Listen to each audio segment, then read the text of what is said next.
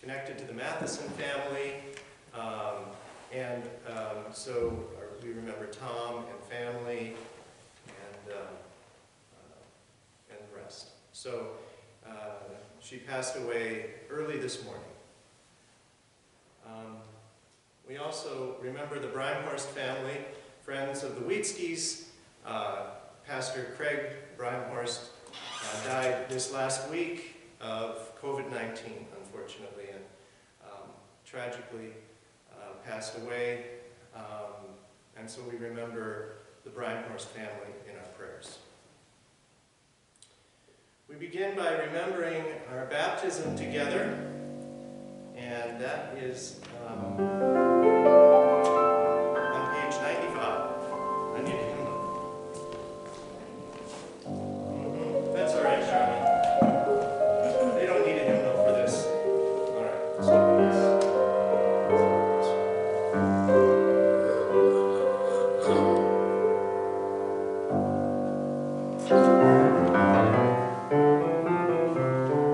remembering baptism.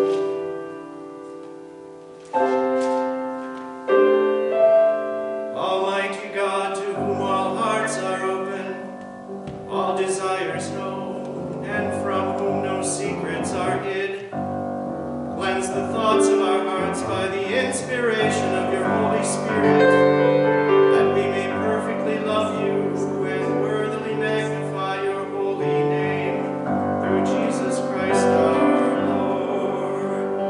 Amen. see the Holy Trinity, one God, the fountain of living water, the rock who gave us birth, our light and our salvation. Joined to Christ in the waters of baptism, we are clothed with God's mercy and forgiveness. Let us give thanks for the gift of baptism, and we give you thanks, O God, for in the beginning your Spirit moved over the waters, and by your word you created the world, calling forth life in which you took delight. We praise you for the gift of water that sustains life, and above all we praise you for the gift of new life in Jesus Christ. Shower us with your Spirit, and renew our lives with your forgiveness, grace, and love. To you be honor and praise through Jesus Christ our Lord, in the unity of the Holy Spirit, now and forever.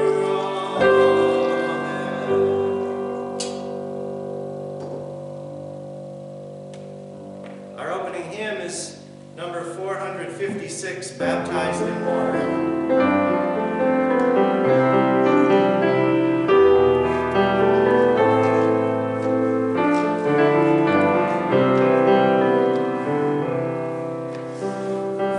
Baptized in water, sealed by the Spirit, cleansed by the blood of Christ our King.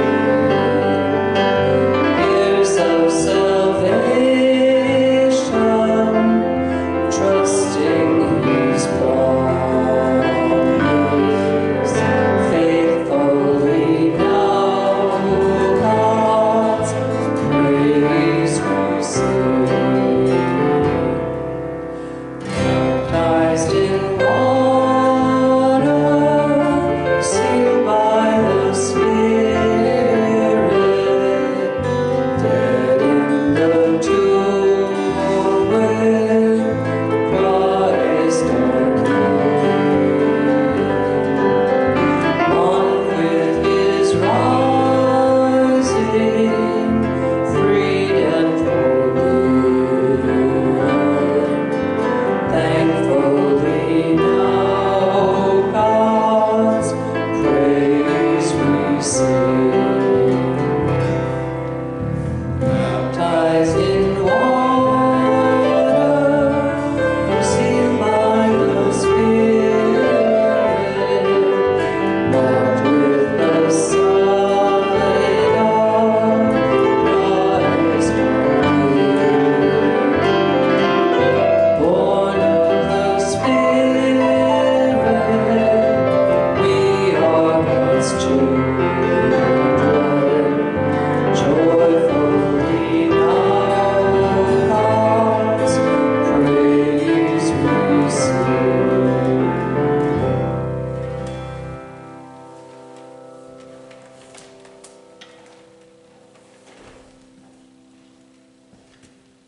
Hymn number 364, Christ is arisen.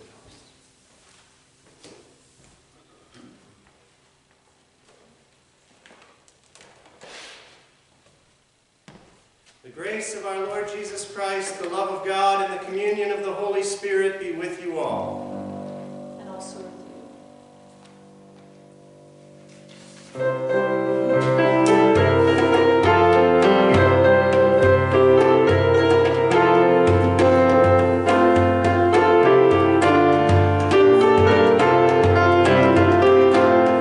Christ is arisen, alleluia. Those who we praise Him, alleluia.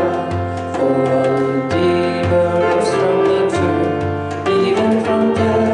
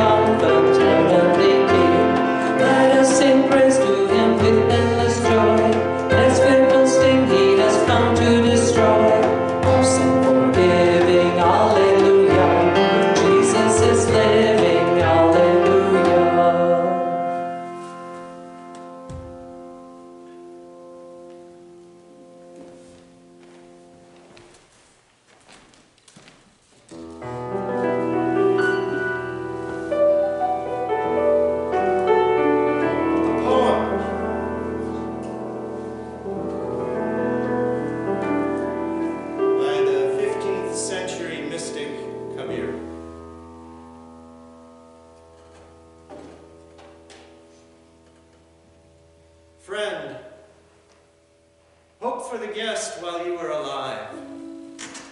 Jump into the experience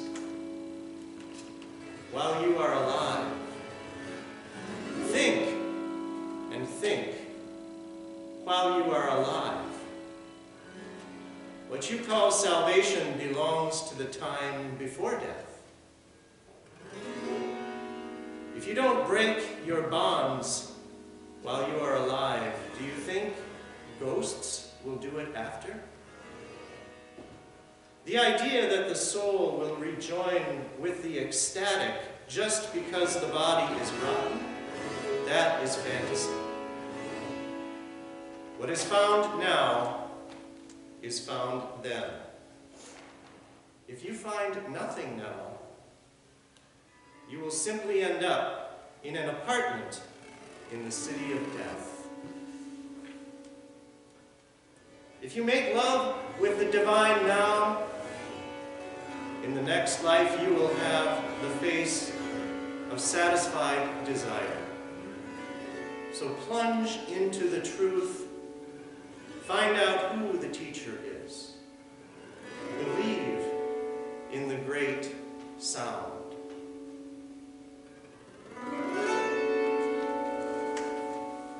Hymn 157.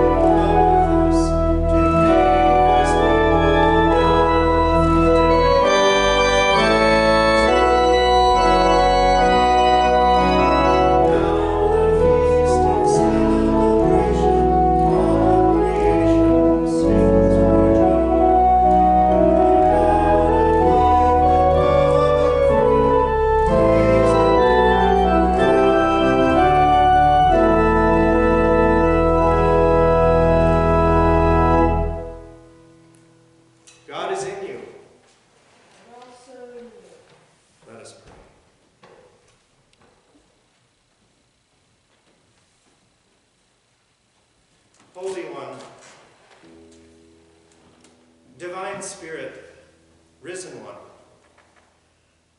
ever-living one. In you we live and we move and we have our being.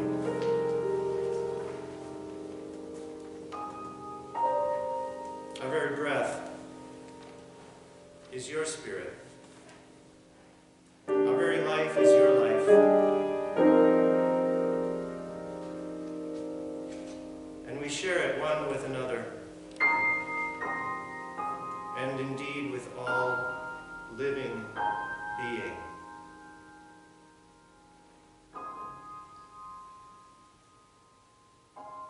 We give you thanks this day for life in the midst of death. We give you thanks this day for joy in the midst of sorrow. We give you thanks this day for light in the midst of darkness. And we give you thanks this day for compassion in the midst of suffering.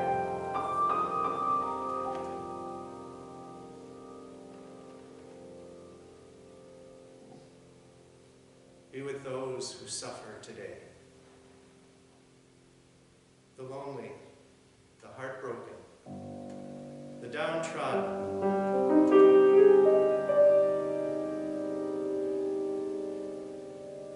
May the joy of eternal life shine its light in the midst.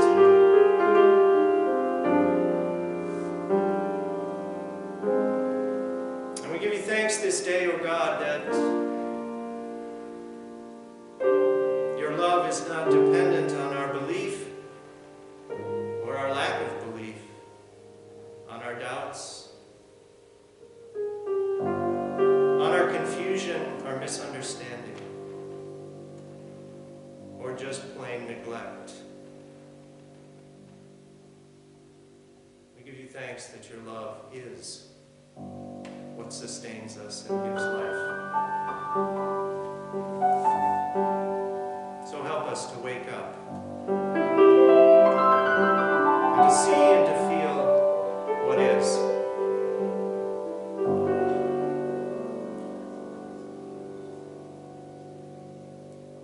Amen.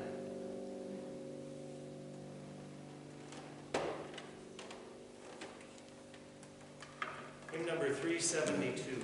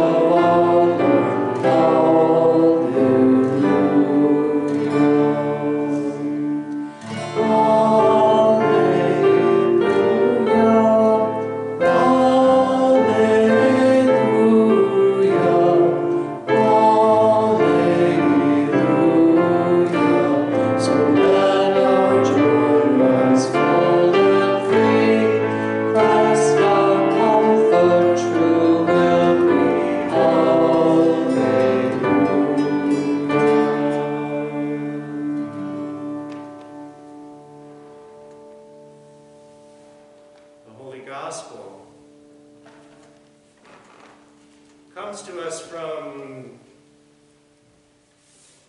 the Gospel according to John, the 20th chapter.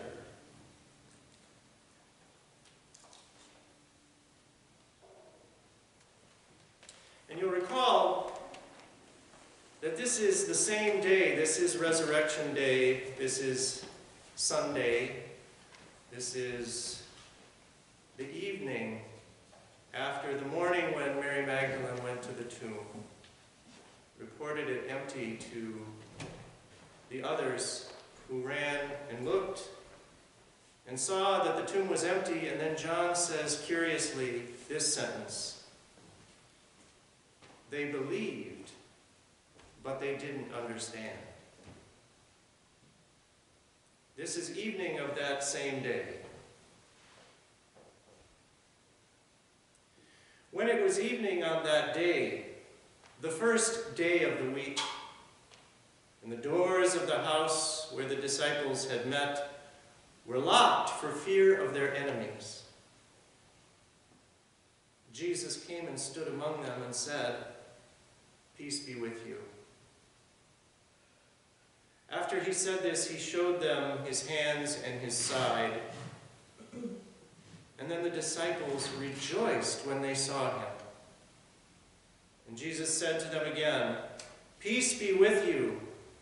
As the Father has sent me, so I send you." When he had said this, he breathed on them and said to them, "Receive the Holy Spirit. If you forgive the sins of any, they are forgiven them. If you retain the sins of any, they are retained." But Thomas, who was called the twin, one of the 12, he was not with them when Jesus came. So the other disciples told him, "We have seen the Lord." But he said to them, "Baloney." But actually, that's not written. He says, "Unless I see the mark of the nails in his hands, and put my finger in the mark of the nails, and my hand in his side, I will not believe." A week later, the disciples were again in the house, and Thomas was with them. And although the doors were shut, Jesus came and stood among them and said, as before, "Peace be with you." Then he said to Thomas, "Put your finger here and see my hands. Reach out your hand and put it in my side. Do not doubt, but believe." And Thomas exclaimed, "My Lord, my God."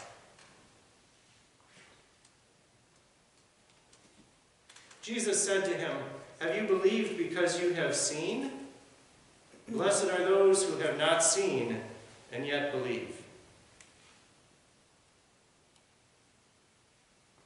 Now Jesus did many other signs in the presence of his disciples, which are not written in this book. But these are written so that you may come to believe that Jesus is the Messiah, the Son of God, and that through believing you may have life in him. The Gospel of the Lord.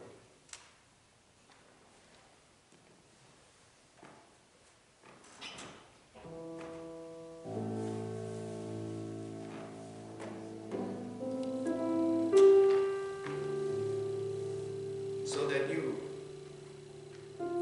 believing, might have life in him, life in with him,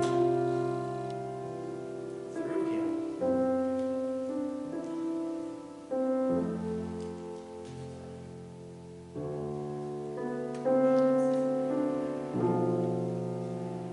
I'm struck how this story makes clear that the life in his name is this side of the grave. As the great poet and mystic Kabir said, that the experience of the divine, the experience of divine love, the experience of eternal life is for this life, and it goes on beyond. But if we don't find it here, what makes us think we find it there? He raises that question. century, grew up in India, and he grew up Muslim. But in his day, the officials of the Islamic world and the officials of the Hindu world rejected him as unorthodox. After his death, however, both Islam and Hinduism claimed him as their own. Funny how that works. It's funny what we see and how we see it. This story, the way John tells it, this story of the resurrection is so profound. And his disciples only see partially and in stages, in bits at a time.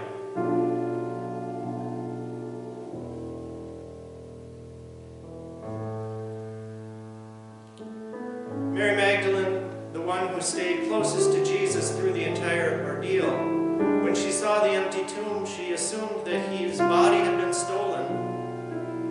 And that's what she reported.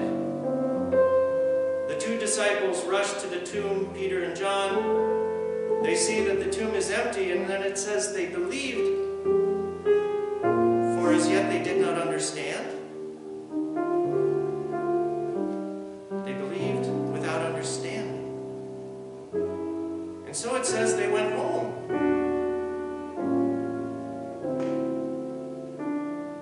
But Mary stayed and she wept, and then she saw Jesus. Jesus appeared to her first as she was weeping, and she didn't recognize him and thought he was the gardener.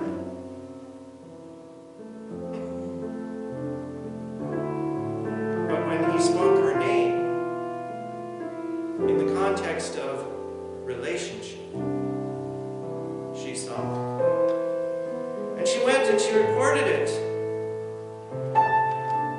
to the others. And then we pick up our story today. That evening, they are huddled in an upper room for the evening prayers, I suppose, maybe a bit of supper.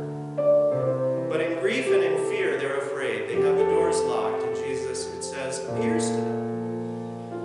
Appears to them. Suddenly. And says, peace be with you. You. Peace be with you. Peace be with you. In the midst of their grief, in the midst of their sorrow, in the midst of their confusion, in the midst of their lack of understanding and lack of belief, peace be with you. As the Father sent me, in the manner in which the Father sent me, i.e. love, compassion, and a reflection of God. So I send you. I send you. In my spirit. Then it says he breathed on them, which would be a no-no today, without mask.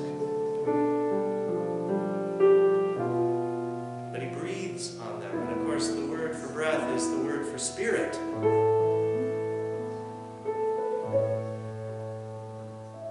He breathes on them. He spirits.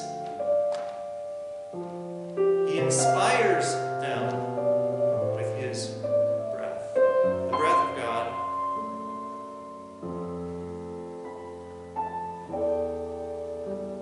And they believe, but surely they don't yet understand. If they ever do.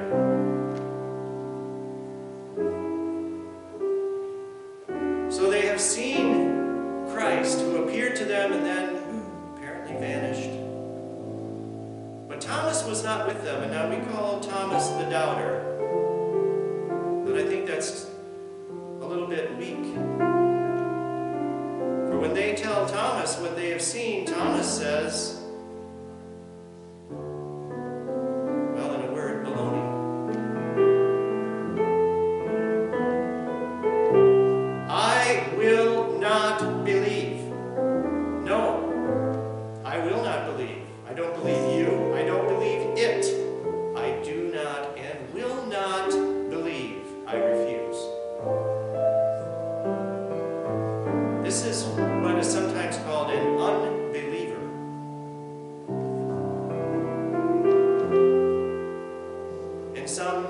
Christians think that's the worst thing a person can be, is an unbeliever. And yet, a week later, again in that same room, gathered, this time Thomas is there, and Christ appears again in the locked room and says again, "Peace be with you. Peace be with you." And then he invites Thomas to come. Now look, the love of Christ is all-inclusive. The love of Christ is not parsed out to some and not to others, based on whether they believe or whether they misbelieve or misunderstand, or fail to recognize, or just plain go home, as all the disciples now have done.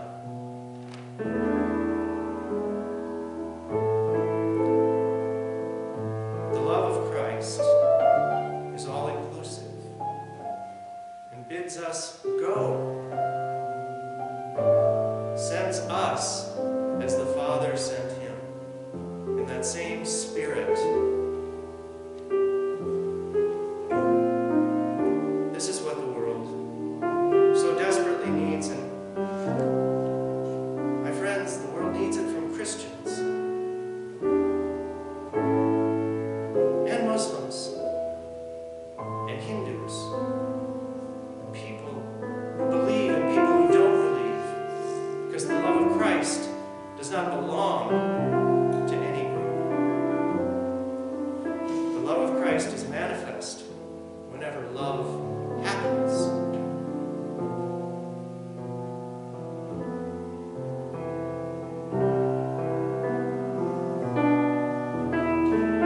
So yesterday, I met a young man named Adil, A-A-D-I-L. His motorcycle broke down just outside of our house.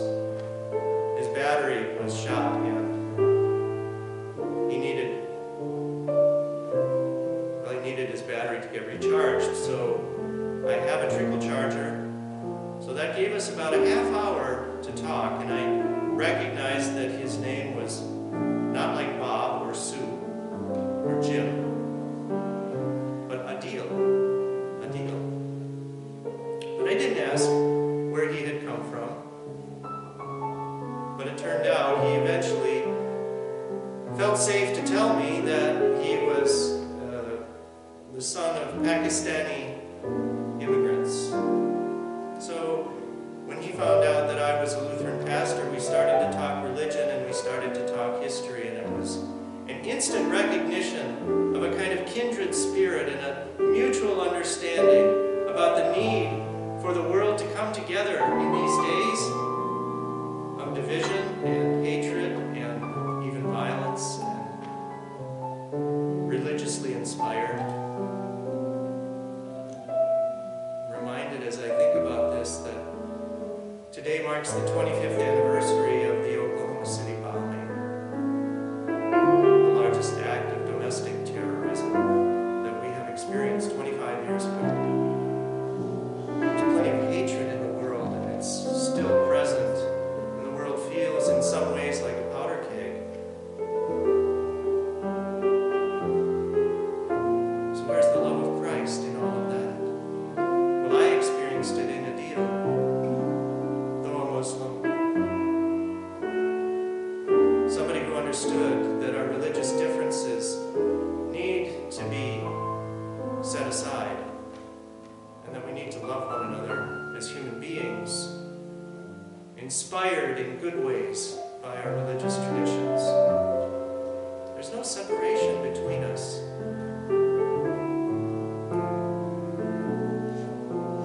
But some make of religion a divisive thing, an exclusive thing, with requirements, things that must be believed and must be practiced, or else. This is not, my friends, the love of Christ is not the love that we see in this story.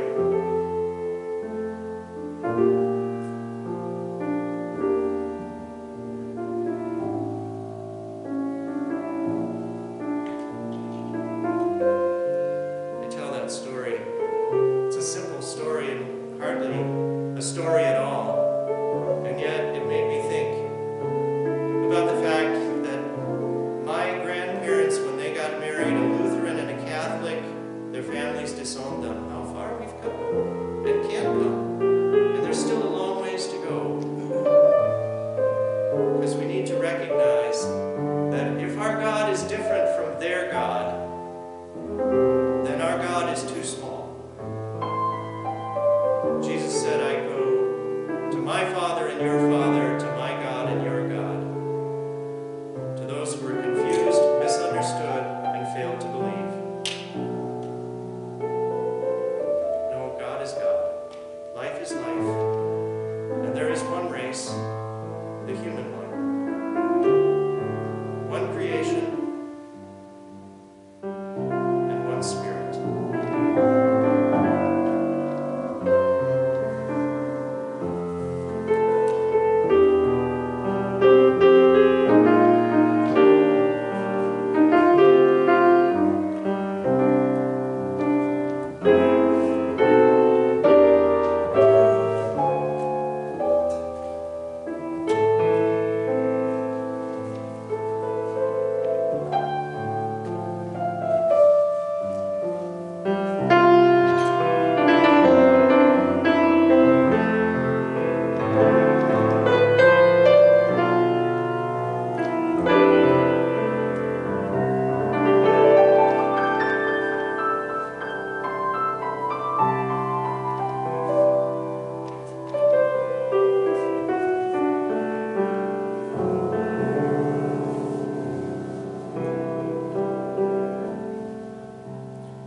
Let's do Balm in Gilead.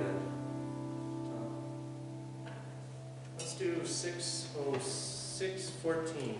There is a balm in Gilead. That's skipping one.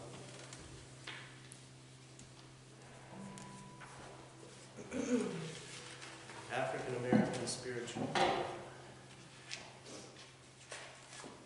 Let us sing this with our African American sisters and brothers in mind. This pandemic is hitting doubly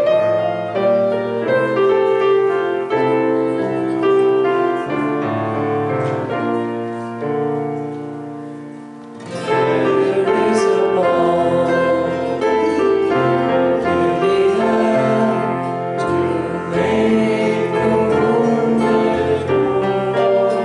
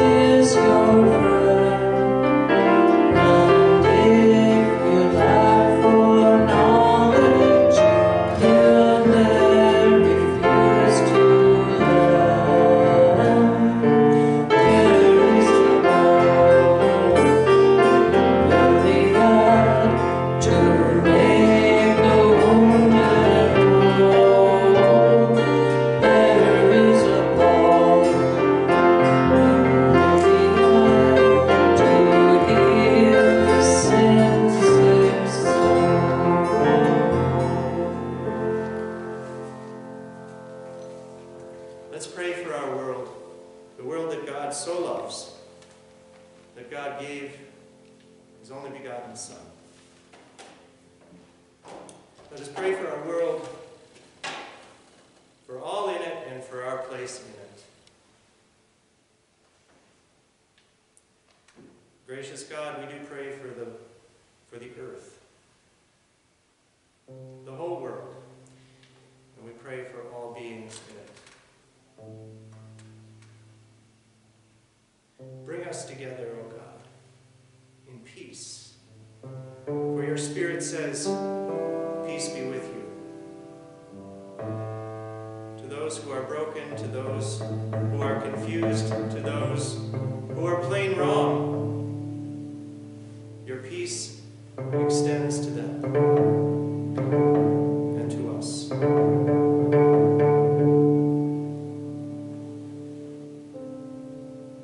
Lord, in your mercy, hear our prayer.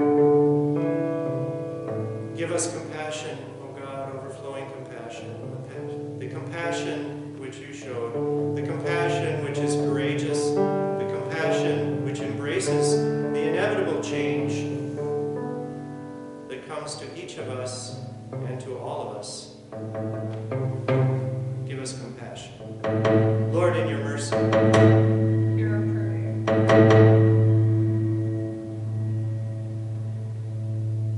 we pray for wisdom, O God. We pray for the wisdom of sustainability. We pray for the wisdom that brings about the common good. We pray for the wisdom that heals rather than destroys. And we pray for people of goodwill everywhere to find one another and to join in the common cause of healing and helping, serving, curing, and saving. Lord, in your mercy, Hear our prayer.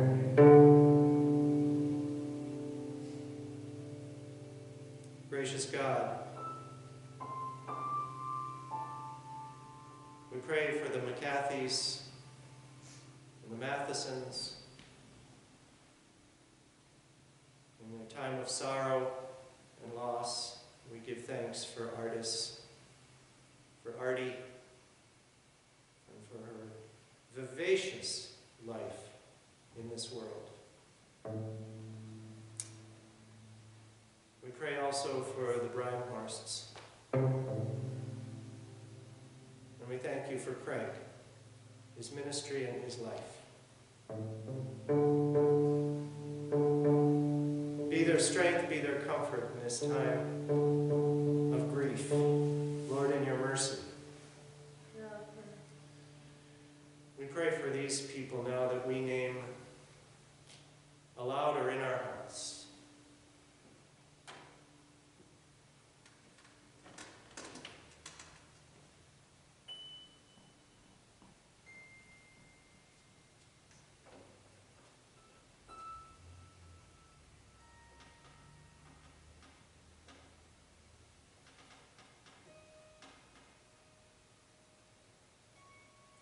Into your hands, O gracious God, we commend all for whom we pray, trusting in your mercy through Christ our Lord.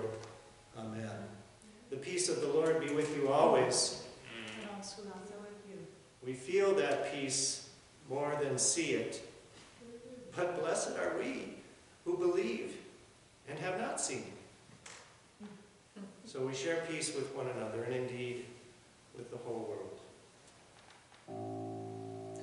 At this time, instead of taking offering, I just want to say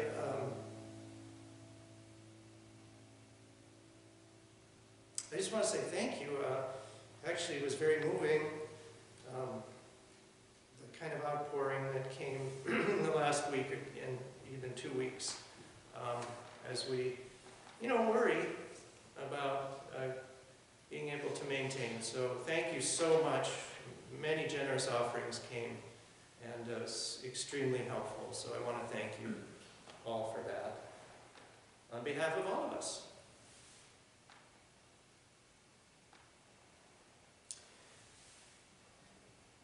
us remember together the prayer that Jesus taught. Our Father, who art in heaven, hallowed be thy name. Thy kingdom come, thy will be done, on earth as it is in heaven. And give us this day our daily bread, and forgive us our trespasses, as we forgive those who trespass against us. And lead us not into temptation, but deliver us from evil. For thine is the kingdom, and the power, and the glory, forever and ever. Amen.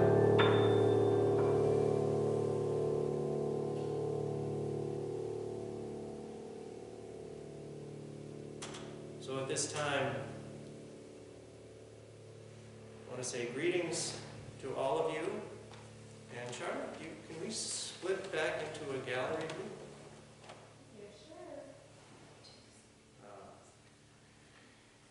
Greetings, everyone.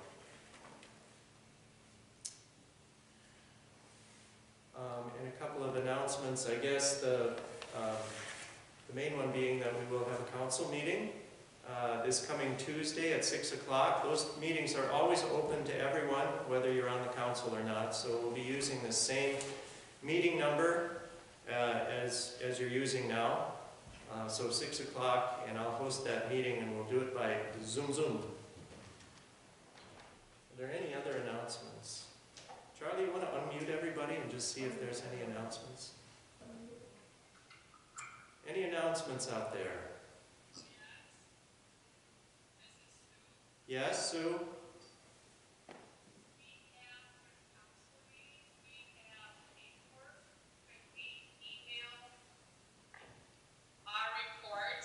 Yes? Council people so they have a copy in front of them?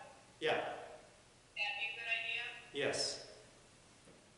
Yep. If all council people are watching, if they can email it to everybody on the council, then we can have them see it in front of us. Yep, that would be great. So Okay. Phoebe will probably do an agenda, and we'll have financial reports, etc. All right, the business of the church. Christ's peace requires business too. All right. At this point, I wanted to have a special video, and I even told some of you about it, but we couldn't make it work technologically. We would have had a very special guest visitor at this point in time. Hopefully, so this is building anticipation for next week. Hopefully we'll figure it out for next week. We'll have a special guest, I hope and pray, for next week, by video. Hymn number 300, receive the benediction of God. May God bless us and keep us. May God's face shine on us and be gracious to us. And may God's countenance be lifted up upon us, giving us peace. Amen. Amen. Thank you, Charlotte. Hallelujah, Jesus lives.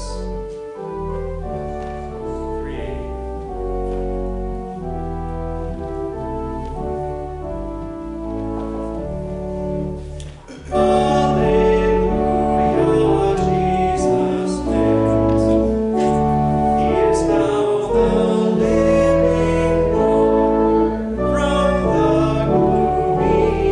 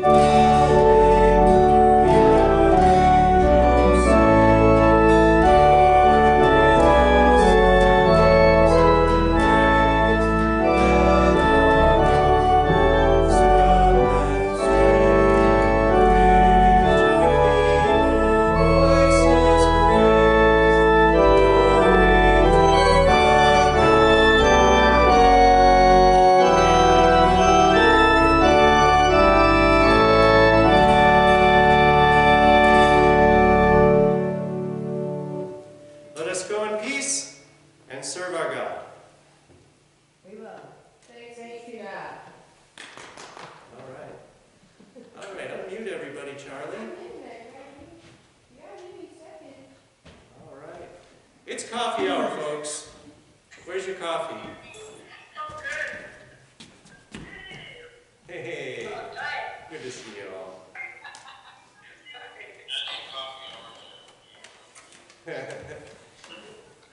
It was prepared, well prepared. Yeah, Hey, Dale. it's our Lutheran sacrament. All right, I forgot one really important announcement, everybody. Could you mute everybody briefly, Charlie? I'm sorry, I need to mute you all. I'm gonna bring this back, but I forgot an important announcement. Stop, they can't hear you. Huh? They can't hear you. Oh, okay. Okay. I have one very important announcement that I forgot to give, okay? And it's this, that I was able to go and visit Artie before she died this weekend and bring her Holy Communion.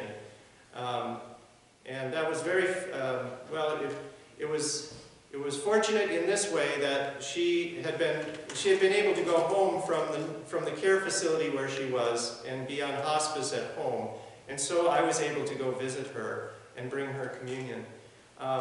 So I just want to say that if any one of you would like the Holy Communion, I'd be happy to arrange with you to do that, and I can actually deliver it to you. And some of you probably are in facilities I can't get into, but regardless, Walt, thank you for purchasing about 200 communion cups with lids. And so what we can do is I can bring Holy Communion to you, a wafer and a little bit of wine or grape juice, and I can leave it at your doorstep, and we can pray at a 6-foot distance from each other, and you can commune. So we can certainly do that. And of course, in an emergency situation, like with Artie, I'll be terribly reckless and come right in. So just wanted to say that we can share communion during this time. So if you would like it, please just contact me, email me, or phone me, and I'd be glad to do that for you. Okay? Okay. Back to the coffee hour. It is, it's like everyone's muted. Unmute. Okay, you're unmuted. Hey! And Will, you're feeling good? Yes, very good. William? And Emma's feeling good? Yep, she's off to work. Okay. Oh, yeah. I think some of you know that William and his daughter Emma were pretty sure did have COVID-19 and seemed to, their symptoms were relatively mild, thank God, but they self-quarantined for weeks, and now both are feeling much better. Is that fair to say, William? Yes. Okay. So our prayers have been with you.